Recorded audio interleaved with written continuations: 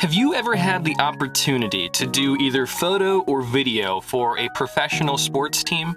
I'm serious, if you have had this opportunity, or if you do it for a living, let me know in the comments down below. I wouldn't mind having a quick chat with you.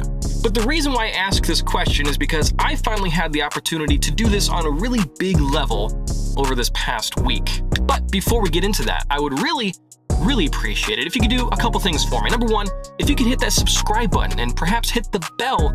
I make videos just like you're about to see all the time. And if you want to see those, I encourage you to hit subscribe. Also, hit that like button. Lets me know that you're enjoying what you're seeing and also helps boost this video a little bit higher up in the algorithm. And here's your question of the day. If you do sports video or photo, I want you to let me know in the comments, what is your favorite sport to do? I've done a few different sports at this point, and I definitely think I have my favorite, but I want to know what your favorite is in the comments. Now, I mentioned before that I have, in fact, done video and photo for professional teams before, but never to the degree that I've done it this past week. I was an intern at an independent baseball team over the summer.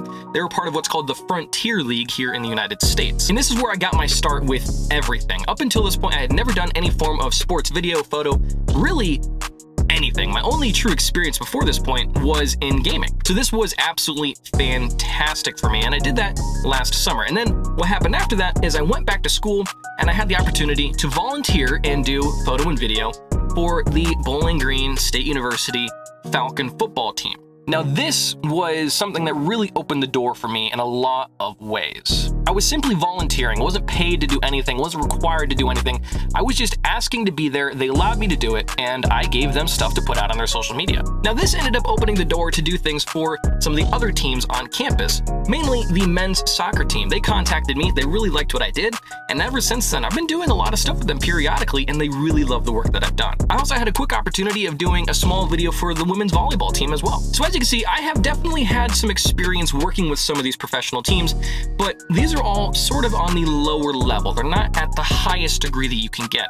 Now, what I did this past week isn't the highest degree, but it is a step up further than what I had done before. If you recognize this hat, this is the Toledo Mud Hens, and in the city of Toledo, Ohio, basically, opening day for the Mud Hens is this massive party that everybody tries to partake in some way, shape, or form. And let me tell you, that was no exception this year. The announced attendance for the game was just over 10,000, and from my personal calculations, there was definitely several more thousand people that were just around at the bars and restaurants in downtown during the day. It was an absolute crazy party. It was a great time. There were tons of people. There's so much energy, and the weather ended up actually being really good. Now, I mentioned that to say that I actually had the opportunity to do photo and video for the Mud Hens on opening day. Now, when I say that, I want to make sure I'm clear with this. I work at a company in Toledo called BCSN. They cover high school and collegiate sports in the Northwest Ohio and Southeast Michigan area, and they're based out of Toledo. So I do the social media for them. So when I say that I covered the game, I covered the Mud Hens for BCSN. So I was able to go out there, I had full press access, I was able to take photo and video and put together awesome stuff for BCSN's social media. This was a really great opportunity to be able to get out there, get hands-on, get in the mix of the unbelievably fun experience, and do some really cool stuff. Now, one of the things that I was a little nervous about going in is I've never done something to this level before, like I said. So this is a AAA affiliate baseball team. They are the direct affiliate of the Detroit Tigers. So this is a pretty big deal. And like I said, there was 10,000 people in attendance at the game and several thousand people outside the game. It was a really big deal. So for me, I was a little nervous going in because I haven't done anything to this level before. And as well, BCSN has a very large footprint in the area. So anything that I do, it's gonna be seen by a lot of people, you know what I'm saying? But it was fantastic, and I'll tell you what, I shot everything handheld. I didn't have a tripod, I didn't have a monopod, nothing like that.